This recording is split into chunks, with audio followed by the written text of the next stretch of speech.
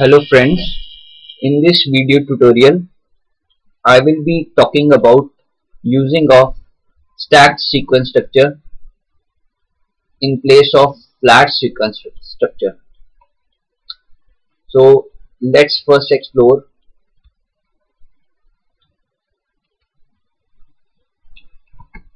when to use stacked sequence structure.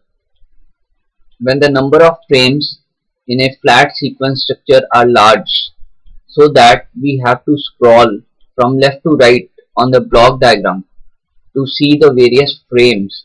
Then to avoid confusion and inconvenience in programming, we use a stacked sequence structure in place of a flat sequence structure. Right? So let's take a program and explore the need of stacked sequence structure through that program illustration. So the programming task at hand is generate numbers from 1 to 10, display a message, then generate even numbers from 1 to 10, then display a message, generate odd numbers from 1 to 10, then display a message.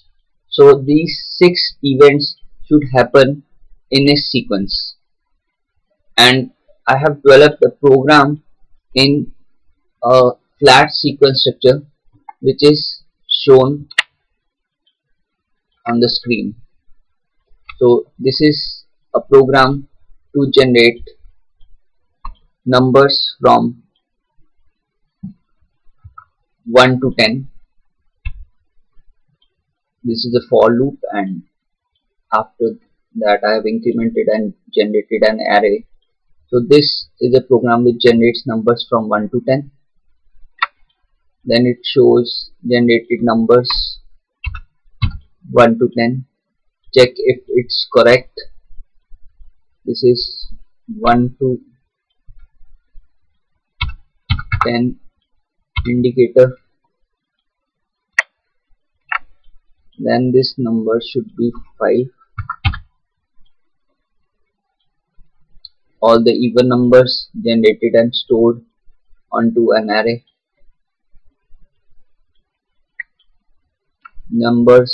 Even numbers generated from 1 to 10. Even numbers indicator. Then odd numbers generated from 1 to 10.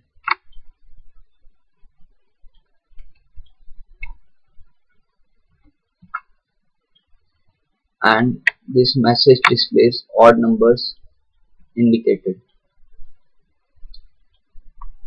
So let's run the program. So generated numbers from 1 to 10, check if it is correct. So numbers are generated from 1 to 10, so it is correct. So I should click on the correct. So light goes on for 1 to 10 indicator. Then even numbers generated from 1 to 10, check if it is correct.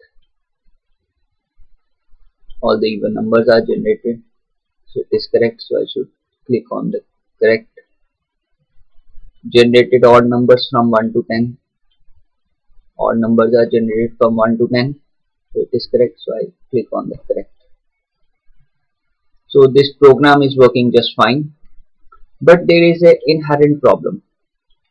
We have to scroll from left to right to see the various frames of the flat sequence structure. So this thing, as earlier I have talked about, when the number of frames in a flat sequence structure are large, so that we have to scroll left to right and right to left on the block diagram to see various frames. This causes inconvenience as well as confusion in programming. So we use a stacked sequence structure in place of a flat sequence structure. So let's explore how to use a stacked sequence structure in place of a flat sequence structure. So there is an option which is known by replaced with stacked sequence structure. So when I click on this, so this whole thing has been replaced with a stacked sequence structure. So there are now this is the 0th frame, this is the first frame, this is the 0th frame which generates numbers from 1 to 10. This is the first frame, this is the second frame which generates numbers from all the even numbers from 1 to 10. This is the third frame which shows even numbers, a message for even numbers. This is the fourth frame which generates numbers or the odd numbers from 1 to 10, and this is the fifth frame which again displays the message for generated odd numbers from 1 to 10. Okay, so 0th frame, 0 to 5, this indicates that there are frames from 0 to 5, and from here also we can get to the various frames. This gives the next frames, this gives the back frames, right? So let's run the program. Let's first reinitialize the values.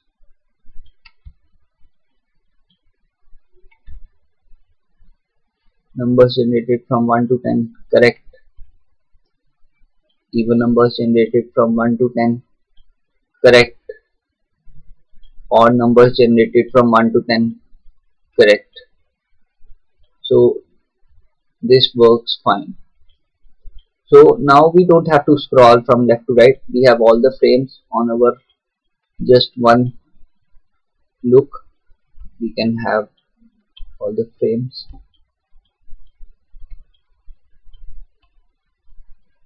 So this stack sequence structure is used when the number of frames are too much large. Supposingly a sequence may have 100 frames, then we cannot use a flat sequence structure. We have to use a stacked sequence structure. Now there is another thing. If we have to pass a value to the next frame in stacked sequence structure, if I replace it with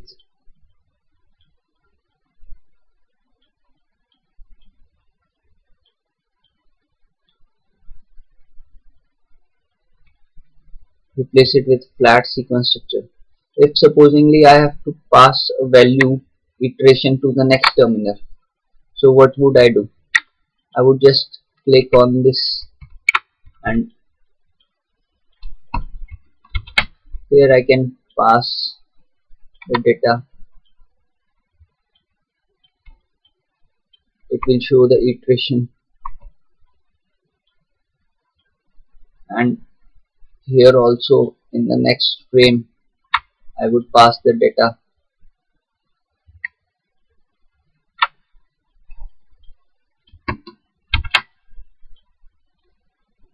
If I have to pass the data to the next frame, I will again draw this line, and so on.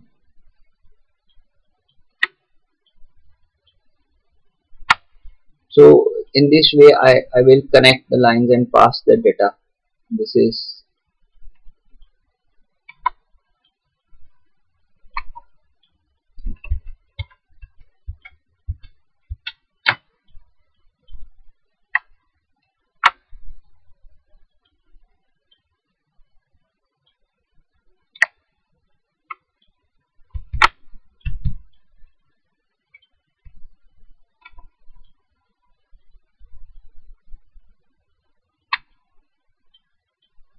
you can disable indexing. Supposingly just I want to know about the iterations.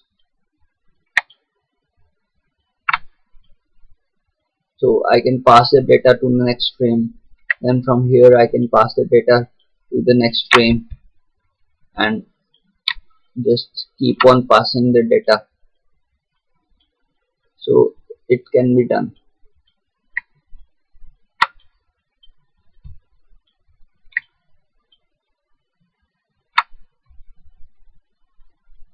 So in this way all the frames, the data can be passed on to the next and so on. What to do?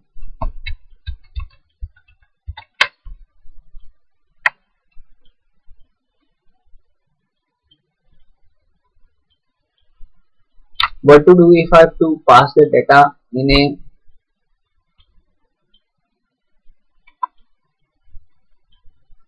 stacked sequence? So there is no option of wiring. So what you have to do is you have to create a sequence local. So you can just pass the data over here.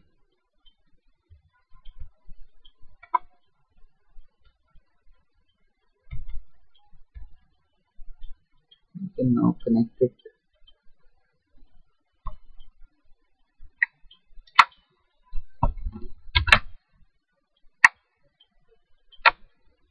So the arrow appears which passes the data to the next frame. So in the 1th frame we have this. There is a sequence local from which we can have the data. So if I create constant, create an indicator over here, this is the iteration terminal. So this way we can pass the data. Let's take a look at another example.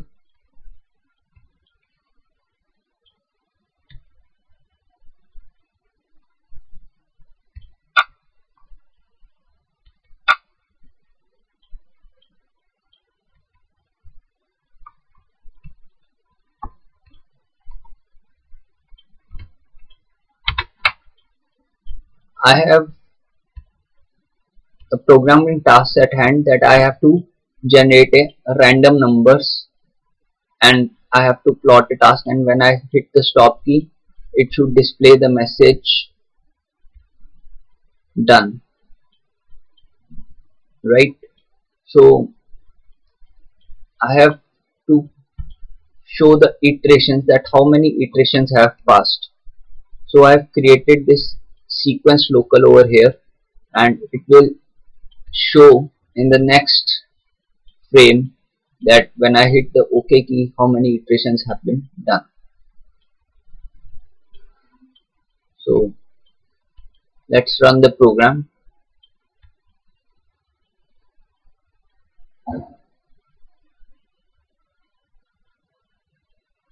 Data is been plotted at a delay of 250 milliseconds on the waveform chart. So when I click on the stop button, done is displayed and 63 iterations have been shown. So how the iterations from the frame 0 have gone on to the frame 1 because of this iterations sequence local. Actually this wire is like this. So arrow, when we create a sequence local, the arrow points towards outside to the frame from where the data is to be taken, and the data where it is received, the arrow is in the opposite direction towards left, towards inside of the loop.